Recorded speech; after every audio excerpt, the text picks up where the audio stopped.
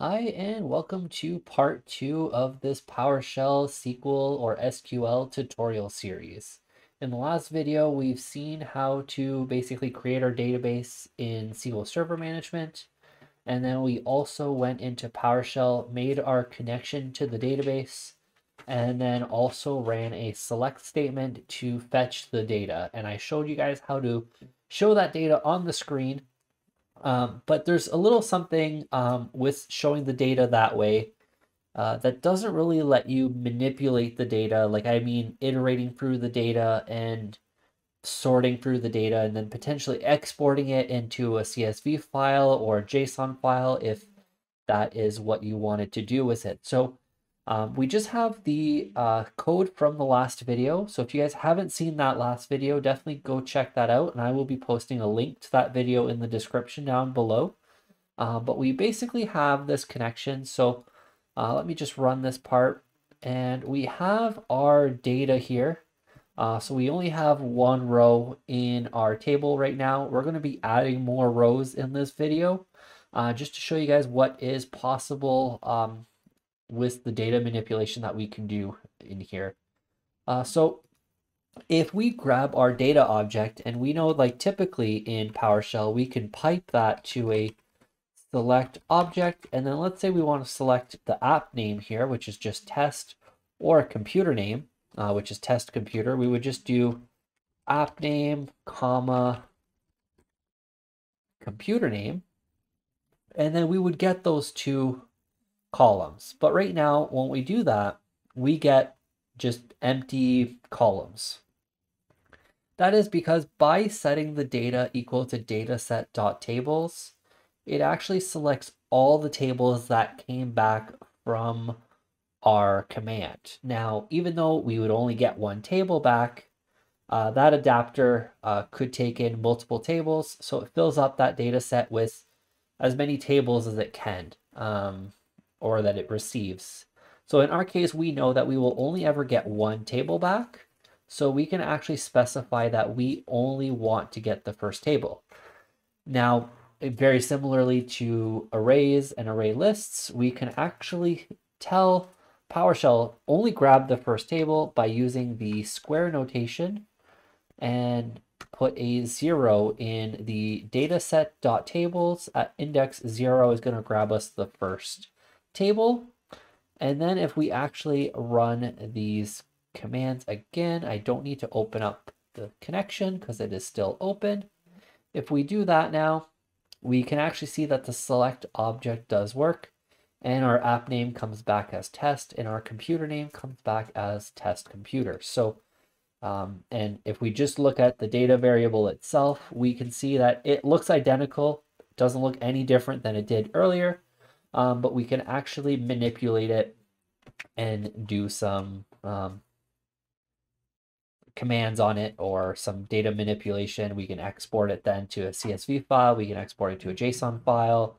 We can do some where clauses, like you do a select star from a table in SQL and you don't want to do any like where clauses in your SQL command and you want to do that strictly through PowerShell, you would be able to this way.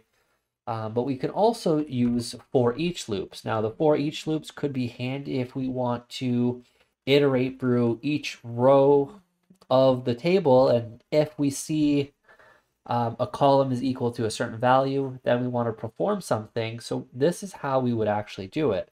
So here we would just do a for each, and then I usually like to use the variable row in data, and then we'll just close the parentheses and do an open and close curly bracket here.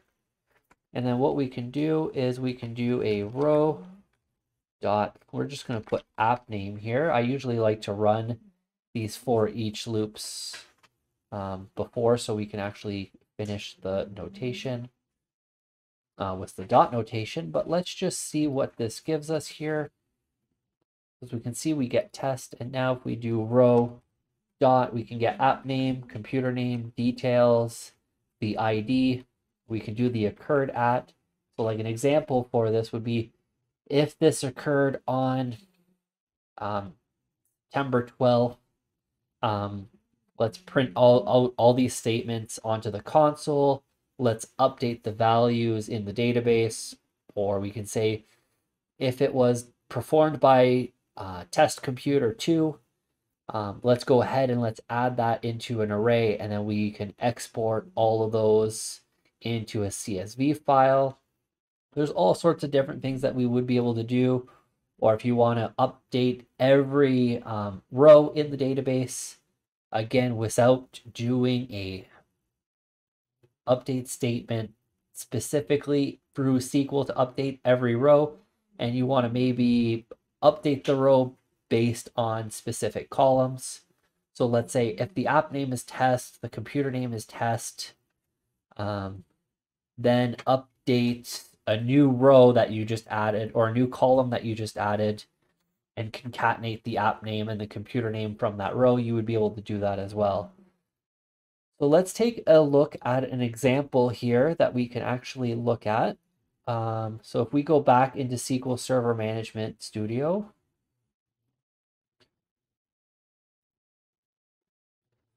I actually wrote out some extra insert statements here so we can actually get more data in our database. So let's just execute these. And I can post these in the description down below so you guys can have the exact same data that I have. So let's go ahead and let's go back into our PowerShell window here. My VM is running quite poorly today, so I do apologize for that. So let's go ahead and let's run all these lines again here. So as we can see from our select object, we can see test. In the app name, we can see test. We can see some prod for production. And we can see that we have two different types of computers here. We have test computer and test computer 2. So if we do a for each row in data, and let's say we want to know what the row app name is, and let's say we want to, so let's just do app name, and then what we're also going to print out is the occurred at. So if we do the for each here, so here we can see that we do get the app name is test. It happened Monday, December 6th, 2021 at 12:57 p.m. And then this test is today, which is Thursday, December 9th, and it's currently 9:57. And then we have a bunch of those that happened at the same time. So what we can do is we can actually say that if the so what we could do is if we do get date, and I believe with get date we can actually pass in a date, and let's go ahead and let's do row dot occurred at. And if we do that, and then we can do a format. Let's do the format. I believe if we do the format of capital Y, actually, I think it might be all lowercase y's, lowercase or uppercase m, and then all lowercase d's. I think I could be completely wrong on that. Nope, that's actually correct. So what that gives us is the year dash the month dash the date. If you do lowercase m, it will actually stand for minutes. So you're not going to want that. So what we can do is we can do if get date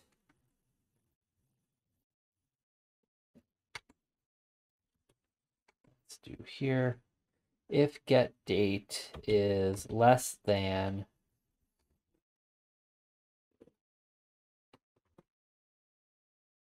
date, and then let's wrap the first get date in that wrapper as well, and let's give it the same format here,